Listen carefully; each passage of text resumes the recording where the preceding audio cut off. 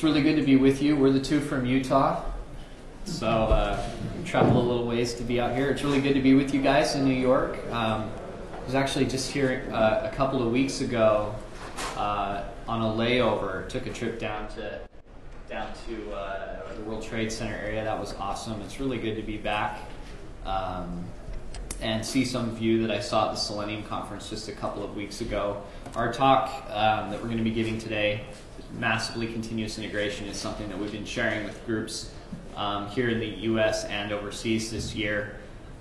It's a case study. What we want to tell you about is our experience with using Jenkins and using the cloud to transform our organization. And we wouldn't be able to do that, come share this stuff with you, if it weren't for our sponsors. So we appreciate, of course, CloudBees for putting the whole thing on, and then those that are providing resources to allow us to get together as a community. My name is Dowdle. I direct the engineering efforts at the company that we work for called AtTask. We're an agile company. We've been doing software as a service for years and years, and so technologies like continuous integration are in our DNA, and I work to help drive both the product itself forward as well as the technologies and processes that allow us to be successful. You might notice the name on your program is for David Tolley, and Joel Johnson's here. David and Joel are our CI gurus. They're on our continuous integration team. Their job is 100% full-time to help AtTask deploy successfully using continuous integration, using Jenkins and other tools in our tool chain. So he's going to be talking as well about some of the more technical aspects of our particular Jenkins implementation. But as I mentioned, AtTask is a software as a service company. This is our office. We like it out there. We enjoy the weather and the four seasons, and getting to go have ski days and in the winter and mountain biking in the summer. It's a good place to build software. We're in the project management software space. So that means everything from big, waterfall-esque multi-year projects, oil and gas projects, financial planning types of things, as well as more IT-centric development, like demand-generated, request-driven queues. And we've recently been exploring something called collaborative work management, which is basically the integration of social in the workspace. So everything from your individual team collaboration tools, like you might see with Basecamp or version 1, all the way up to enterprise level dashboards and reports. That's kind of the space that we're in. And we have about 70 developers spread across nearly a dozen Scrum teams. So not a huge company, but we're an established one. And we have some interesting and unique challenges in our space in that instead of selling into the consumer world, we're selling into the business world. It's enterprise software, and so our need to develop with a high degree of quality and reliability and to carefully manage change is an important part of our success, and sometimes that can run counter to the continuous deployment principles that a lot of people are talking about right now. So in order to tell you our story, I have to describe for you where we've been. I mentioned that we're an agile shop. We've been doing development with automated testing for a long time, but we haven't always been really effective at it. When we first got going with automation, we relied a lot on scripted scenario tests. We used Selenium really heavily, and actually we still do. But our tests tended to become slow and brittle and prone to fail. We didn't have a great CI system in place. In fact, we had multiple CI tools. We had our own hand-rolled one. We had an installation of Jenkins, and we had Team City as well, rolling in different departments. And it usually took somewhere in the neighborhood of 3 to 5 days to do the acceptance portion of our release cycle. So, we'd ship software monthly, and then every single month we'd have to send it off to a QA acceptance process that would take sometimes up to a week. With the system that we have in place now, which we're going to tell you about, our UI tests operate much more like unit tests or integration tests. And we'll show you how we've been able to accomplish that. They're much faster to execute, and they're less prone to break. We're shipping software into production every single day now. And instead of multiple CI tools, multiple sources of truth, we've we've standardized around Jenkins and have deployed it wall to wall in our organization. In fact, there are aspects of our Jenkins install that are used by our support team, our product team, and even our marketing teams. So it's really become a core piece of what we do at AtTask. And it does take about 30 to 45 minutes now to certify a release for production, which is an amazing, it has been an amazing transformation for us. So when I talk about continuous integration, this is basically what I mean. We've got a version control system of some kind that code flows into, and that version control system connects with the build server that compiles the code and makes sure that that's going to work properly right up front. This is, Jenkins bread and butter.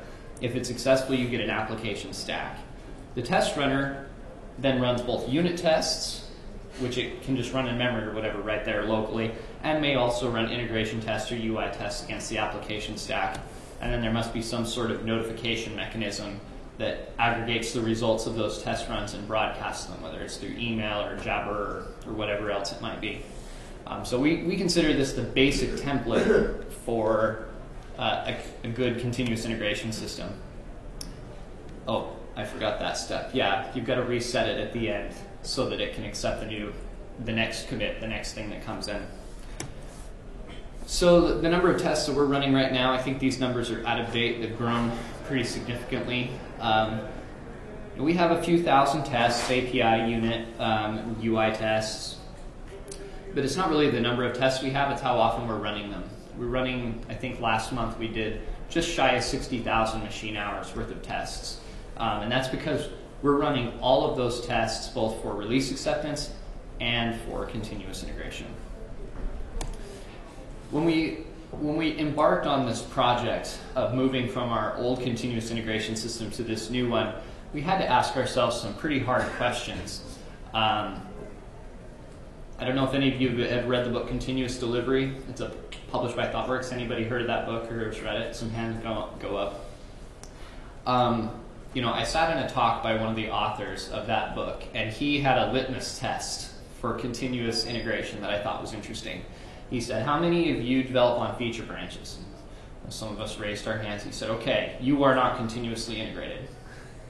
Whoa, shocking, okay. Cool. Okay, so we're on master. And then he said, okay, how often do you run your tests? Well, we run our tests every check-in. Well, which ones? Well, our unit tests, of course. What about all the other ones? What about your web tests? What about your performance tests? Well, we run those when it's time to release. Okay, you're not continuously integrated. Really, the question is, what do I need to know in order to release? What does our business need to know about the quality of the code in order to release? And do we know that continuously? The key is that every commit is a potential release candidate. That's what continuous integration ultimately means. And anything that's short of that, while still useful, is a step short of true continuous integration. So to get to that, you need a big, hairy, audacious goal, a BHAG. It's not something that most organizations are prepared to absorb right up front, and we certainly weren't. But we were able to bucket all of our aspirations and goals for what we wanted to accomplish into a few main categories. We knew performance was something we were going to have to dramatically improve. I mean, one of the reasons that we didn't run all of our tests every check-in is because it took hours to get the results. It sometimes takes 6 or 7 hours just to run all the tests. The corollary to that performance is we're going to need some massive scale. Another problem that we had, and one of the reasons why we needed to make a change, was because our engineering team lacked visibility into the quality of the code they were actually submitting.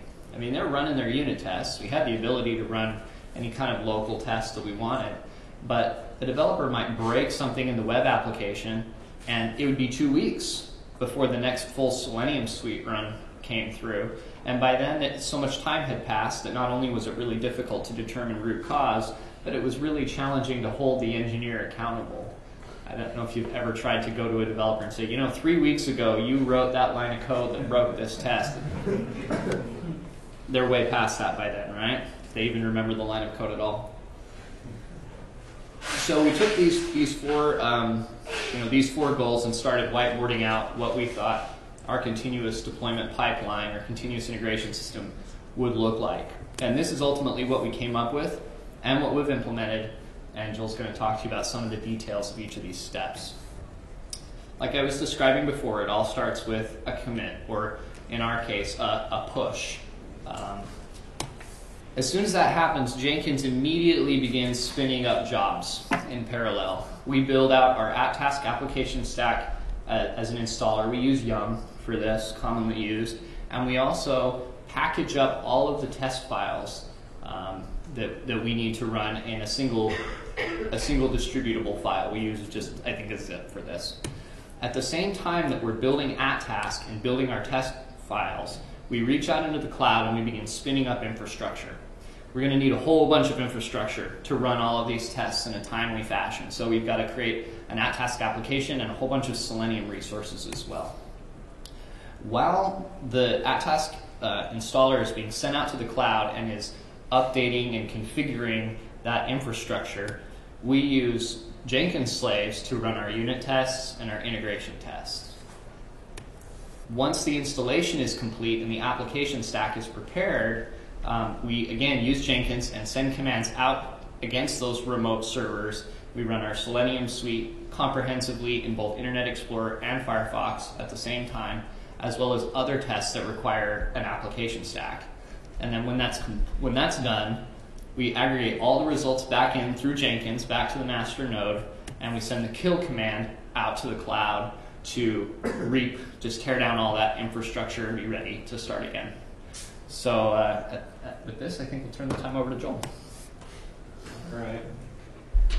So we wanted to take a few minutes, give you a break, and remind you how to make a paper airplane. So there you go. No, so if I had a stack of papers and gave it to one of these gentlemen over here, and took the same number of papers and gave it to the whole side of the room over here, who do you think would be able to make the most airplanes fastest?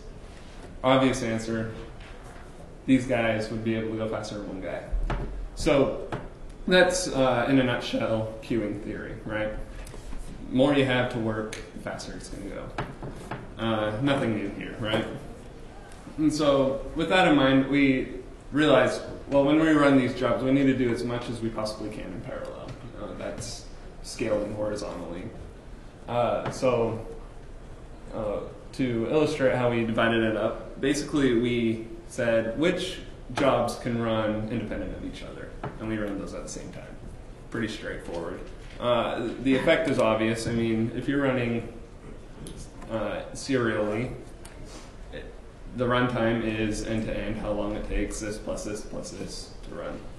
You parallelize it, it's now become the length of the longest job to run.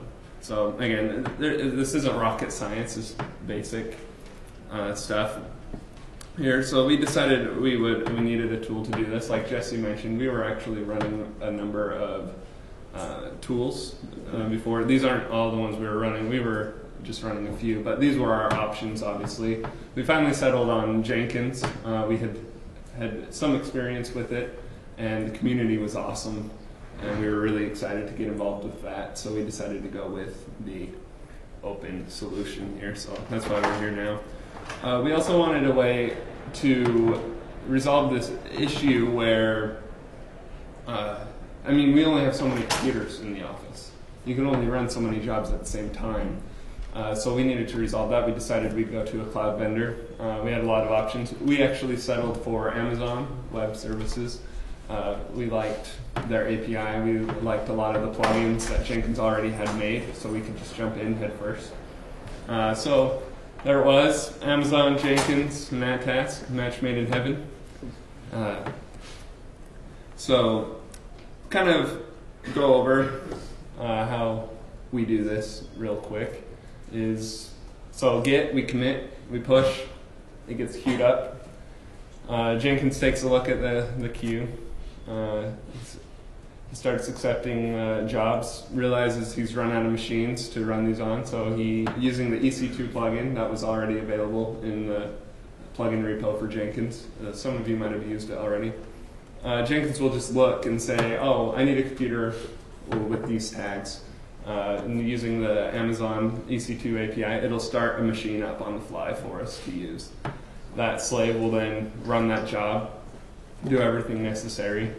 However many jobs we need, I'll show you an example. There are times where we'll have a dozen Amazon machines running. And when those are finally done, Jenkins will look at that and say, okay, I'm done. And then take those away. Pretty straightforward. If you've used this plugin before, you've seen how it works. It's actually really cool. It works really well for us. We rarely have jobs stuck in the queue. We rarely have machines sitting around doing nothing. So we wanted to be able to do a couple things here. To be able to take our test suite to massive scale, run tests consistently. If one person checks in at the same time as somebody else, we don't want to wait for the first one to finish before we start the next one. Also, Jesse mentioned we use Selenium. We use Selenium Grid. We test against a live AtTask server. We wanted to be able to deploy those to Amazon really quick. So a couple things with testing. So to speed up our tests, we did a few things. We separated a lot of this is a standard practice. Really, you separate your code out into separate modules. That way you're able to test separately. They're independent of each other. Also, we made our test suite able to shard the test suite out. So we could say one machine, run the first half, or run the first quarter of the test suite. To another machine, you run the next quarter, and so forth. That way, we even do this with a lot of our API tests because there's so many. We distribute those out across 4 different machines, as you see there at the bottom. The integration tests right there. So that gives us the ability to, if we on a busy week decide we need to run faster, we can easily, just by tweaking our ant target properties, and say run 10 jobs at the same time. So going back to this graphic, we have several different types of If you don't mind interrupting me, how do you do the sharding? Does the test framework help you, or do you? Yeah, so we use JUnit 4. JUnit 4 gives you a lot of, like with the different runners and everything, you're able to, with a lot of hackery, I can show you if you want offline how we did it, but we were able to set it up, and so it generates a whole suite of tests and gathers those after applying all the filters, and then we just take that list of tests and create sublists. And then whatever the property is specified in Ant, it takes that section of the tests and runs them.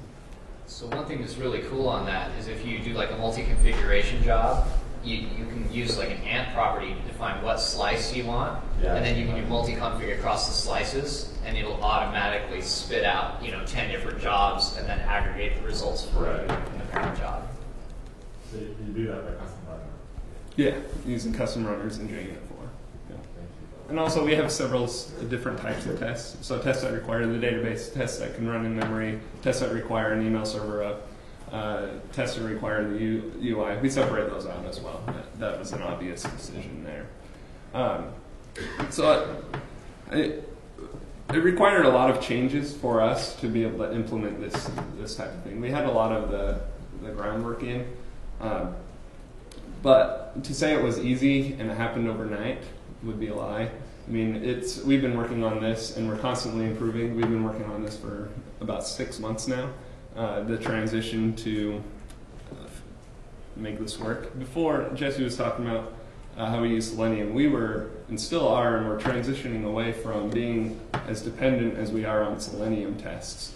Somebody got bit by the UI testing bug several years ago and decided to write tons of tests using Selenium.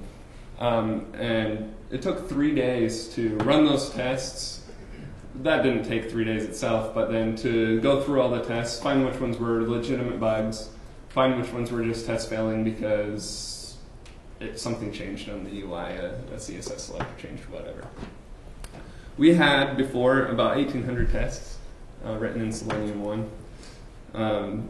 And just to run it once, it took about 4 hours. It was slow, it was brittle, like I mentioned. we needed a change. So here on the left, we have our old Selenium 1 test. That was just a portion of one test. It looks like they took Selenium IDE, hit record, started clicking like mad, spit it out into a JUnit test, and kept it. It was awful. So we adopted Selenium 2. We decided we'd approach it more in a unit test style. Selenium 2 offers you the page pieces. You approach it more in an object-oriented way. You actually think about the test as you're writing it. If something breaks, you just go into the page piece, change it there, and it fixes all the tests that were dependent on that.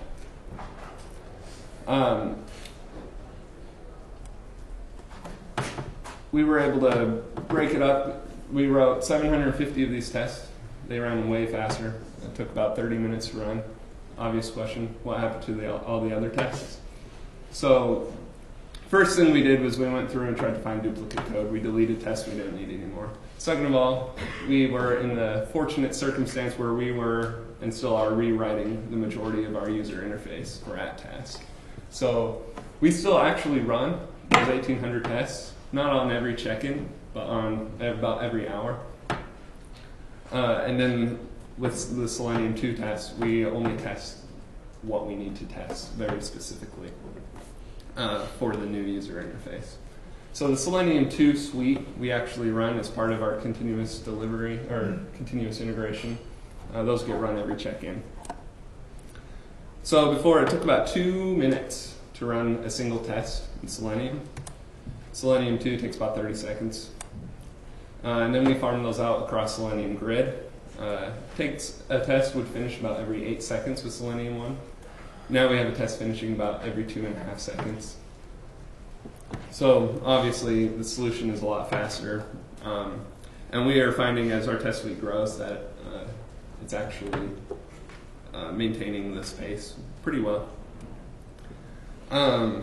So our Amazon solution we use to deploy AtTask, we use an Amazon CloudFormation, that's the word, sorry. So the CloudFormations, if you've ever used this, you give it a JSON file that describes your stack. Here's an example. You say the size of machine you need to run, what kind of machines, Linux, Windows, whatever, which AMI or image you want to use, and then it launches it up. So going back here, kind of how this all ties together, we use that on this step here to create our Selenium grid and all the machines it needs to run, and then also AtTask with an Oracle database, whatever else we need. So we've got back to Jenkins running. We get a request, and Amazon starts raining down machines. So we start up 2 Selenium grid servers. Each have 8 RCs connected to it. Firefox, we were able to do that with just 2 machines. Internet Explorer is, well, Internet Explorer, and required us to start up 8 separate machines. And then AtTask, we have another machine running AtTask with the database and everything. The cool thing about this approach is we can do this. So we run the tests against them, they go normal. Cool thing is we could do this as many times as we want. So I commit, my tests are running, Jesse commits, starts up another set of machines to run. And they run independent of each other, obviously. They run fast. This gives us the ability to run the entire test suite, including our UI Selenium tests, for every single push. We do probably about a dozen every hour, sometimes more, just depending on what's going on. The switch to Jenkins gave us a few, and also one of our primary goals was accountability for breaking tests. When we first switched to Jenkins, we had a lot of problems. Joel, I committed. What did I break? Where is it? How do I find it? There was a lot of clicking involved natively, so we decided to dabble in our programming skills a little bit and started writing some Jenkins plugins. So this is our Jenkins instance. When we first set it up, one of our UI developers got a little excited and started styling things. So, sorry, but that's how it is. So, one thing you'll notice, let me show you here. This is live, back at home where everybody else is working. The first plugin we wrote was a simple plugin. It just sets the description of the build as it comes in. So Git checks out the repository and sets the description of the build to whatever we specify. So, oh man, not logged in.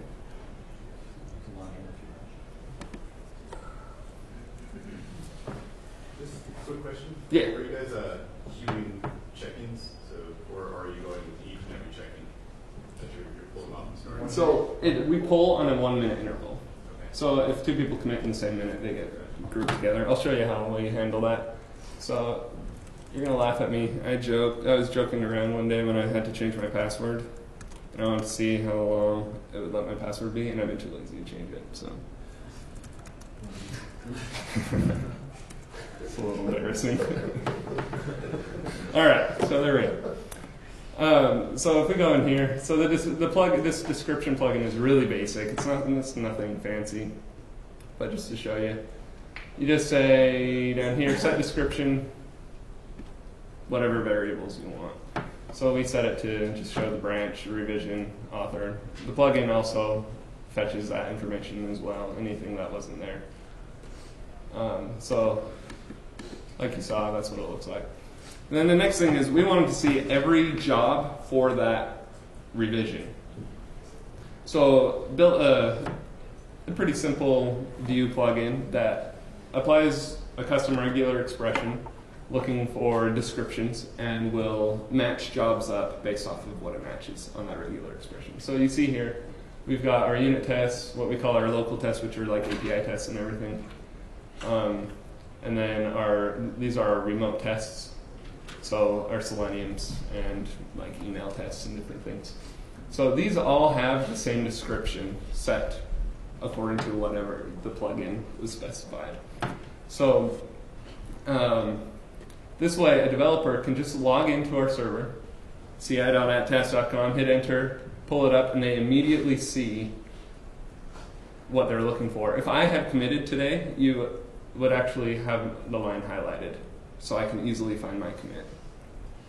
The question was asked, do we group these together? Yeah, every once in a while a test will get grouped, or a revision will get grouped with another one. That's what this icon means. You can click on it, it'll pop up, all the revisions included. You can see the commit information. It pulls that from the first job listed. So it just jumps into that job, pulls it through from whatever. So basically, you guys have a single entry point to the CI system, right? Yep. And pull all the repositories, all actually maybe one single repository for you guys, but all the chains for that. Yep. And so if you want to look, like the edit view here will let you specify which columns you want to see, and then a regular expression. And so this is kind of, it looks like madness, but it's pretty simple. It just needs to match this pattern. And then you can give it a group. I put a group on the revision. And then you could just say which group you want to designate that as unique. So the descriptions can be somewhat different, but as long as they match on that revision, then they'll be on the same row, if that makes sense. Hopefully that makes sense. But and then there's different features. It shows the failure. So as you can see, we've got a few Selenium tests that are still failing. And this... There was a question. Oh, sorry, go ahead. Is this plugin publicly available, or is it just... It is public. I've got it in my own Git repository. I have not added it to yours yet, but I have plans to do so. Real quick, I mean, the thing that's amazing about this, there's so much flexibility. If you want to create a view that is every commit that whoever's logged in has created, you can just create that view. If you want one that's just for a specific branch, you just do that branch. By using a regular expression to match on whatever part of the description you care about, you have almost unlimited flexibility in terms of how the jobs are displayed. And for us, we experimented with other pipeline views, but you'll find if you just traverse the upstream and downstream jobs, inevitably there's a bunch of stuff that people just don't care that much about, right? The rigging, like the glue jobs between the stuff that matters. And so by using a view like this, you get all of that out of the way of your engineers, and they can get right in and just like you said, single entry point, right? See exactly what they need to see, and it's just brain dead easy. So both of these are simple plugins, but we found that working together that it's pretty powerful. And going back to accountability, this alone increased the accountability of our developers a huge amount. I mean, we talked about those old Selenium tests that took forever to run and were always failing and we never knew what they meant. We run those on an hourly timer here in this far right corner. And even those have, just sitting there and being exposed like this has increased the quality of those test results. They're not perfect by any means, but they run just about as well as our new tests, ironically. So, I mean, just exposing accountability and having the ability to run the whole suite like this on demand for however number of revisions has increased the quality of our builds. So it's been really exciting for us. Another one we wanted, so like I said, we're currently transitioning from heavy UI test suite to more standard unit tests. That doesn't happen overnight, it takes a long time. So we needed more visibility into what's failing. So we added Selenium provides the ability to take screenshots. So using JUnit 4, whenever Selenium test fails, using a JUnit rule, it takes a screenshot. This simple plugin just will let you see the screenshots in line with the test that's failing. So a developer can come in and see what the browser looked like when the test failed.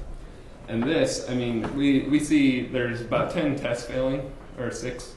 Before we were hovering around 20. We had no idea what was going on. We'd run the tests locally. This gave us the ability to see what was happening, and we were able to fix a lot of unknown failures pretty quick just with this simple thing. And that's, to me, shows how powerful Jenkins can be with these plugins. And they allow you to model what it's doing to what you want to be doing, rather than being constrained to what the tool is giving you. So we had screenshots just in case we weren't able to connect. We also use test history a lot. When tests are failing off and on throughout the day, it's nice to see if that test is bad. I mean, poorly written, which you can see if the test is failing, passing, failing, passing, failing, it's in code that's not hardly even changing, you know something's wrong with that test. Another thing, back to accountability again, we're in the process of writing and improving another plugin that we're hopefully going to be able to make public to you guys here soon. Jesse was explaining AtTask, the product, is project management. You create a project, add tasks to it, add issues, whatever. We use that as our bug tracking system internally. We created a plugin that syncs Jenkins results with AtTask. So if a test fails 5 revisions ago, let's see. It's actually not running on these Selenium tests. So Find some locals that are broken. Oh, there's yes. Somebody broke the build. Thank you. I never thought I would say those words. So it's not perfect. So we're still trying to improve it, make it load faster. But it adds this assign to column. It'll try to auto-assign the user when the test fails. It knows, it remembers by syncing with that task. So if it fails in this revision and then in 5 revisions before that user is able to see that it failed, I mean, we run so many revisions, it could be a matter of 5-10 minutes before another commit fixes that test.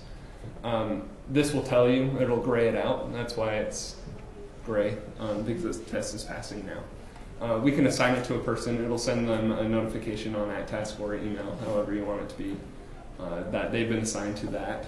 You could just drop down on this drop-down menu and assign it to whomever. So, and then we can jump over to AtTask Do they get a notification when they're assigned? Yes, they do. In fact, we moved all the notifications out of Jenkins because AtTask has a lot more granular controls over those emails. So by pushing the tickets into AtTask and then letting their credentials there handle it, that actually simplified a lot of things because people were getting blind to Jenkins daemon emails, but they pay more attention to the ones coming from our tool. So whenever a test fails, Crow T robot here will, come in and update the task, the issue here, and notify. So we could even come in here and see history. We could see Michael Bright accepted that as work. And then that one scroll down to go for a while.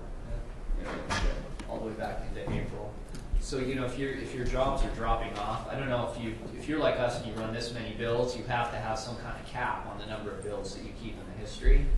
So ours fall off after about 3 days. But with this, it keeps the same ticket alive and reopens it and adds to its history. So you can actually trace back through for a period of months and see everybody that's broken that test, when they broke it, how long it was broken for, and it gives you a good sense of which tests are your problem children, even if it's a long period of time. And one of the nice things about this is that, so if 5 people commit within 5 minutes of each other, you've got 5 runs finishing. The first one finishes, and the 5th guy comes in and sees that there's tests failing, but in the first revision that was committed, somebody has accepted that as their fault and have been able to say, I'm working on this, it's fixed, just wait for my revision, and then they can wait for that revision to come in and make sure it's fixed. So there's rarely ever the question now, oh, this test failed, is this my fault? Now it's, oh, shoot, this was my fault.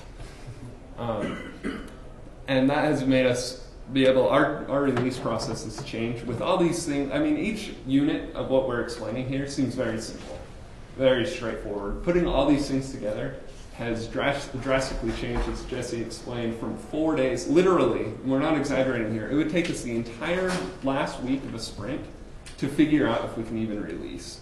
Now, we open up Jenkins, scroll down until we see a build we like, copy this revision, and send it over to IT and say, we're deploying this today. And we deploy it. It's awesome stuff. Some pictures.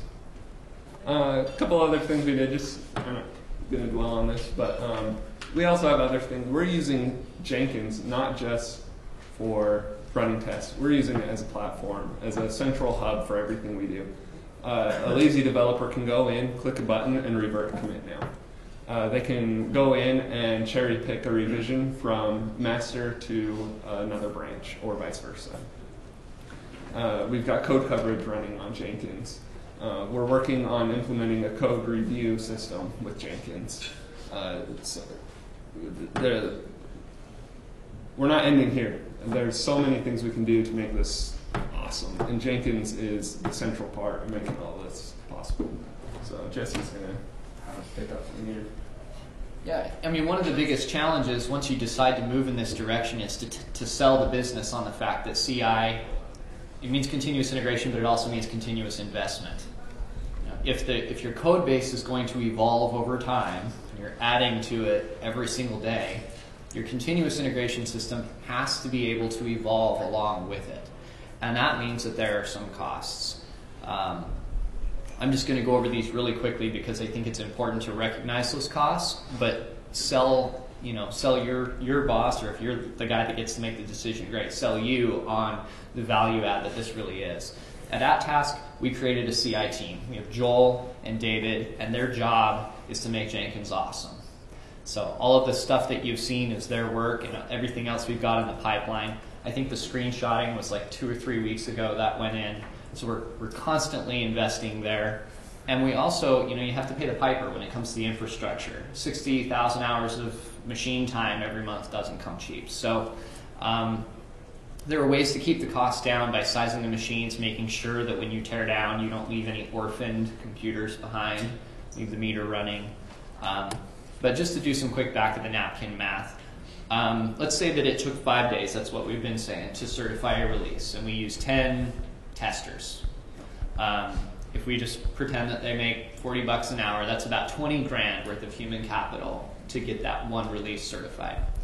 If we do that in 30 minutes using an almost entirely automated system, we'll even pretend that we're going to pay those 10 engineers just to watch Jenkins go green, right? It's going to cost about $250. Now, if you take the fixed costs of the engineers that we're now paying full time to make Jenkins awesome, and the bill that we pay to Amazon every month, or that's annual, about what our annual budget is for EC2, it's going to cost about the same amount to certify 12 builds. Now, we're not talking about all the other huge advantages that we've been describing to you. We'll even pretend that it's just in a vacuum, certifying releases. It's about the same for 12 releases a year. Where it starts to get really interesting is when you want to release more than that. Because if you've got to do 24 of them in a year, your costs double in the old model. It's human capital. You've got to invest more per release. With an automated system like this, it's almost exactly the same price. If you get to a point where you're starting to think about continuous delivery, like we are, and you're shipping features into production almost every day, say 100 times a year, using the old model, well, first of all, there aren't even 100 weeks in the year, right? So we wouldn't have been able to do it. There aren't enough hours in the day. It's not even like a saying. It's literally there aren't enough hours to do 100 deployments a year if it takes you a week to certify. That would have cost $2 million or thereabouts. With the system that we put in place now, our forecast is that it's going to cost about a tenth of that. If you're fortunate enough to be in an industry or be in a business that sees value in moving to continuous delivery, this is how you accomplish it. You get the cloud involved and you scale up all of your testing. You move horizontally with your tests so that you can run everything that you need to run in order to certify a build in an automated fashion with a tight enough cycle time to drive improvement in your process. These are some of the areas that we're continuing to move forward with. We're coming to this conference just right mid-step as we progress through this experience going to continuous delivery. Our infrastructure and the deployment phase is the next part that we're going to tackle. The talk that was it Andrew? Anyway, the talk earlier today talking about deployment is kind of the other side of this equation, how to get your certified build out into production. And there are a lot of good open source tools for that. We're going to continue to work with Jenkins, though I think we've hitched ourselves to this wagon. So some of the plugins we talked about today, Pipeline and Description Setter, the AtTask plugin, those are ours wholly, but we've also made contributions. For example, to the CloudFormation plugin, one of the things that you've got to do in order to build a system like this is parameterize your formation names. That's something that we added to that plugin recently, or as part of this project. And Joel, I think you've got a bunch more plugins, don't you? Stuff that hasn't been published yet, but we're Things I play around with are on my GitHub account now. okay. So if you're interested in following Joel on his GitHub, it's Joel J is his GitHub, and he's got a bunch of different plugins. We've even got a templating one. Watch out, Cloud Beasts. Here's some further reading. If you want the deck, these are great books. And so with that, we thank you.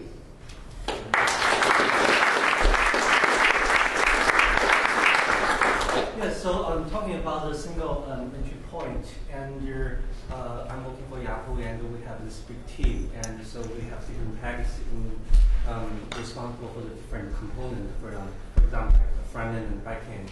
So what we're doing is like different teams have their own commit job or component job to run that.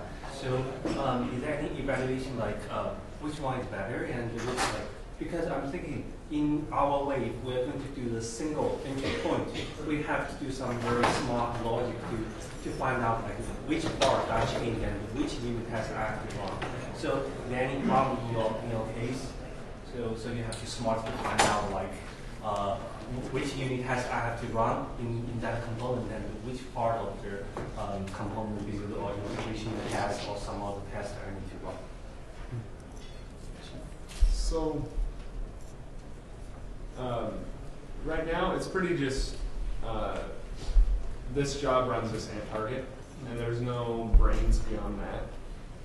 We have talked about doing stuff like making it smarter, like, oh, this code changed, so run this portion of the code. Right now, we are not doing that, but that's definitely an option to improve runtime, end-to-end run speed. Does that answer your question? Did I understand you right? Sorry. Yeah, right. So I think you guys depend on the end and to figure out the change. Yeah. Yeah, and in terms of what you display on that view, it's whatever that committer has the potential to impact, right? So if you're in a large organization and you have well-encapsulated systems that don't affect each other, you don't necessarily have to drive visibility for your back-end team into what the front-end guys are checking in, right? So it kind of depends on your organization. At AtTask, our model's a little like Facebook. We have a monolithic application, and the developers are full-stack developers for the most part. So they do need insight into what's going on up and down the stack.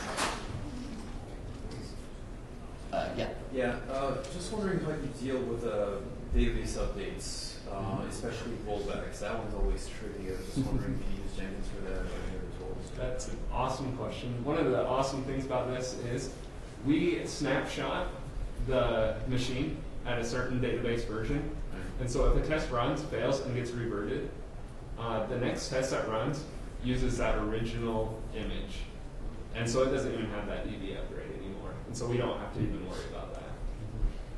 We've really got two places where that comes into play. The slave that runs the local integration tests, those persist all day long, right? EC2, or we spin them up, and then they live most of the workday because the plugin has like a 30-minute timeout, and there's always another job coming in before the slave dies. So those have to manage switching branches, and this system deals with that. But the stuff that's in the cloud is even easier because it all gets reaped at the end of the run anyway. See, there's no need to restore state. You just nuke the machines and then start new ones up for the very next run. In fact, we ran into problems with Amazon initially throttling us because they're not used to starting up hundreds of machines and tearing down hundreds of machines in the same hour.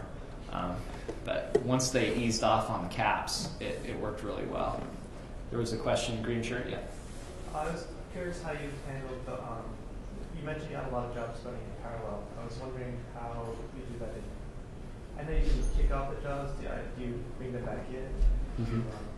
Parameterized trigger. Talk about how you handle the Parameterized trigger plugin is the one we use for that. We experimented with join for a while, right? Yeah. And then for test results, like that local test was the name of the job. It splits off into 4 separate jobs. So we use a parameterized trigger plugin to run those, and then we fetch the JUnit XML results file and use all 4 of those in the upstream job to display the overall result, if that makes sense. Does that? So there are build steps and then the upstream job waits for? Yeah, and so the upstream job waits for all its these. So the parameterized trigger plugin lets you trigger other jobs and wait for them to finish. And then the one test local triggers 4 of them, or however many, and then waits. And then when all 4 of them finish, it pulls all the results and displays them all as if it ran them. So here we go right here. So as a build step, we call builds on other projects, 1, 2, 3. We block, so we're going to run all of those. And then we have artifacts that we're going to pull from those downstream jobs. And pass in parameters, right? Those artifacts to copy is actually an AtTask. Oh, this is a Joel plugin too? Yeah, I extended that. Okay, so have you pushed that to parameterized trigger? I don't think so. Okay, so you probably need to push that. But yeah, so it works beautifully, and the end result is that from a developer's perspective, that job, test local, is the job. Right? They don't see any of this guts of it. They just see one unified test result file that they again we integrate with AtTask so that all feeds into their issue tracking system that they're used to. Cool. Guess it's lunchtime. Thanks, guys.